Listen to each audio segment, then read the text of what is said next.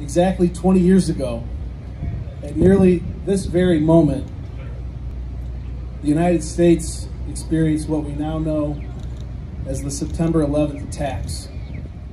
Since that tragic day, we have all reminded ourselves to never forget. Many of the lives lost were emergency workers, those who faced danger to help others. 412 emergency workers lost their lives that day. 343 were firefighters. The bell service will be presented in a similar way that the New York City Fire Department performs theirs.